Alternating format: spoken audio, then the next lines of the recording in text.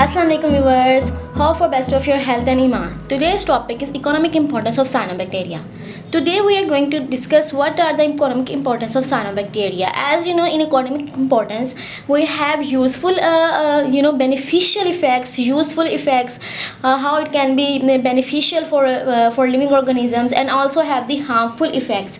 So let's have a look one by one what are the useful as well as the harmful effects of the cyanobacteria in the nature, living with the living organisms. So the first most important beneficial effect of the presence of the cyanobacteria is the nitrogen fixation, because they are capable of nitrogen fixation. So what do? They absorb the nitrogen, atmospheric nitrogen, convert into the ammonia, nitrates, nitrites, because many animals, plants and other organisms just use nitrates or nitrites form. That's why it is converted into the ammonia, and then from ammonia to the amino acids and proteins. So this is most important role of the cyanobacteria in nitrogen fixation. And mostly the heterocyst containing cyanobacteria having the heterocyst in their filaments are from the orders chlorococales, nostracales and stigmatales. These are those orders in which the nitrogen fixing bacteria heterocysts are present, and they are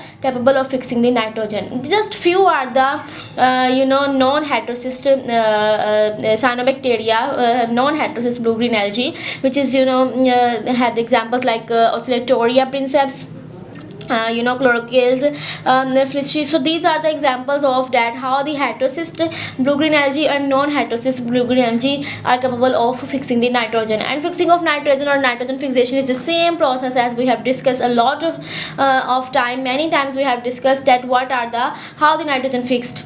So the next beneficial role of the nitrogen is in the cyanobacteria is in the soil building. So soil building, how the cyanobacteria have its role in the soil building process? It is through the preventing the erosion, prevention of the erosion, reclamation of the saline soil. So in this way, salinity, the reclamation of the saline soil, and prevent the erosion and the reclamation of the saline soil, and the improvement of the aeration. So these are the three most important things which is important for the soil building. So the cyanobacteria, blue-green algae, these help to for these all the processes.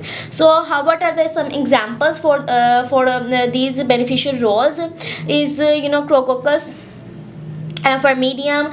This is the that cyanobacteria which what do? They produces a thick mats on the surface of the soil, and in this way they prevent the erosion and disturbed on the burnt soil. They help from the erosion, from the these effects, so soil can be protected easily. So in this way the prevention of the erosion can be stopped, or can be prevented in the burnt and the disturbed soil. So this is the most important role of the cyanobacteria. The one more role of the cyanobacteria is the water absorbing capability. So water absorbing capacity is also increased by the presence of cyanobacteria in the soil.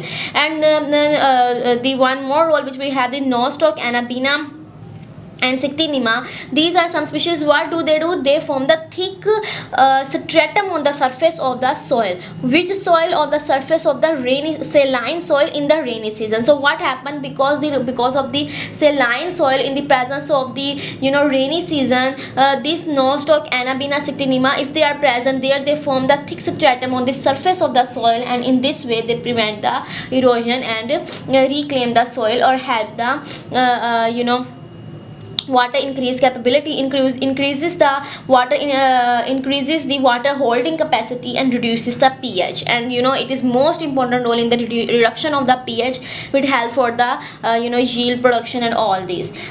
In the rice field, it also had one more important role. What is in the rice field? That presence of the nostoc, anabina, what they do, the presence of the rice in the presence of the nostoc and anabina in the rice fields increases the yield. So because the same process by the preventing the erosion, reclamation of the soil, or all these processes, and also the nitrogen fixation. So in these all performing all of these roles, it increases the production and the yield of the rice field. So these were all the beneficial roles or the useful roles of the blue-green algae. And now we have some of the harmful effects, that how the cyanobacteria or the presence of the blue-green algae can harm living organisms, the living world. So the first most important is the death to the fish. They causes the death to the fish. How they causes the death to the fish? The some species named microcystis, microcystis aeruginosa, what do? Microcystis, they produces a toxic compound which is very toxic for the species of the fish, and in this way toxic compound, it can kill the fish present in the ponds, lakes, streams, and all other.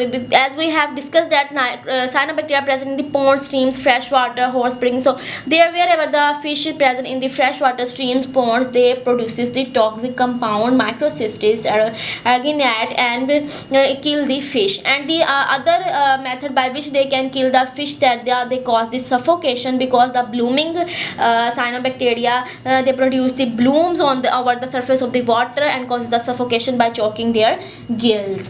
The second role is the death of the animals. How they cause that to the animals? The same microcystis, anabina, nodularia, nodularia, and it's a glycotrichia. So these are the species which are harmful to the animal. So how they are harmful to the animal? The same process that produces the toxic substances, toxic compounds in the if they present somewhere in the body of the horse, cattle, or sheep, they produces the toxic substances, and these toxic substances can easily kill the animals. And these are most important animals, horse, cattle, and sheep. So the last and the most important and is damaging role or the harmful role of the cyanobacteria, the blue-green algae, is in the water pollution. They causes the water pollution. Oscillatoria, anabina, and microcystis. So these are the species they present in the storage water. When the water is stored in large tanks on the large scale, they can produce their moist surface, or the as their favorite habitat is moist surface. So they present there and increase their species, grow, reproduce, whatever they do, and they affect the storage water. And the presence of cyanobacteria, decomposition of cyanobacteria in the water, decomposition of cyanobacteria there produces the bad odor, smell, color, and in this way they cause the pollution. And also when we can try to filter the water, we can do the filtration. So what happened? They interfere with the water filtration. Interference with the water filtration causes many big problems. So in this way cyanobacteria have many harmful roles too. So I hope it will be helpful for you. Thank you so much for coming on my channel. Don't forget to like, share, subscribe, and comment. Make sure to follow me on Instagram. Bye bye. Allah Hafiz.